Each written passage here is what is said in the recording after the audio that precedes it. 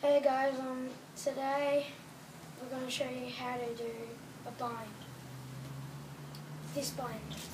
It looks like this.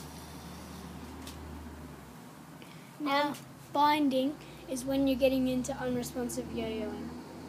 And unresponsive yo-yoing is when you can't just tug it up and it comes straight back to your hand. You need to do a bind. So what you want to do for a bind is you're going to put your left index finger at the top of the string and you're going to push in and slide down. At the same time you're going to lift up. So you're going to push down and pull in, and you're going to lift up at the same time, and you're going to just make it like trapeze, and then you're going to just gonna twist it, pinch it, and you're going to pull this hand up, let go, and it should come back straight at your hand.